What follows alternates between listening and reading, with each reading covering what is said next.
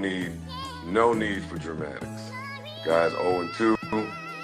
Next time he'll try to send somebody bigger. This is what happens when COE turns to niggas getting punched out in the STRIP.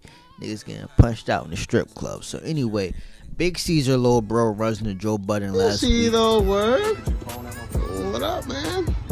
Peaks up. What's up? What's up? Joe Buttons? What's up, Buttons? What's up? Peaks up. You see Mr. Buttons?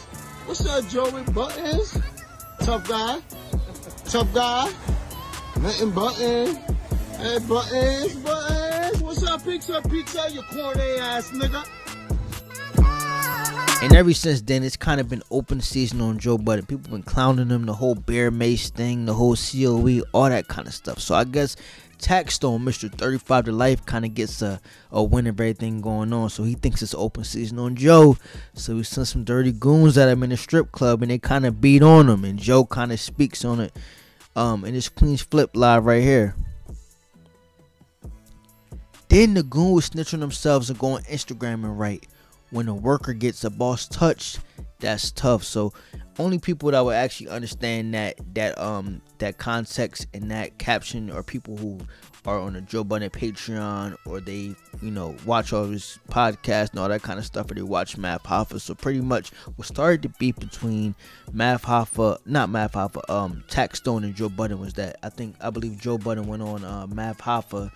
And Math Hoffa asked him, like, yo, who motivated you? Who'd you look up to? Was it Taxstone? Was it this person? Was it that person? Joe Budden was pretty much like, no, I looked up to Combat Jack. That was the owner of the network, because I wanted to be a network owner, not just a podcaster. Taxstone was just a podcaster. He was more so a worker, a podcaster. Combat Jack was the actual boss. So I guess that's what started the whole beef right there, whatever, all that kind of shit. Now, Joe Budden goes on Homie's Pick, who wrote that in the caption, and writes, I ate that punch and broke my hand on your face. Y'all should learn how to fight. Look, man, Joe, you can't be fighting with some of these bums, dog. Some of these bums in the hood, they have nothing to lose, and they will clap you in a second, dog. You're a millionaire now. I understand that you have some bravado. You want to be tough, but it's not worth it, dog. It is not worth it to be fighting some of these dudes. They have nothing to lose. They will kill you and your whole family for nothing. You got way too much to lose.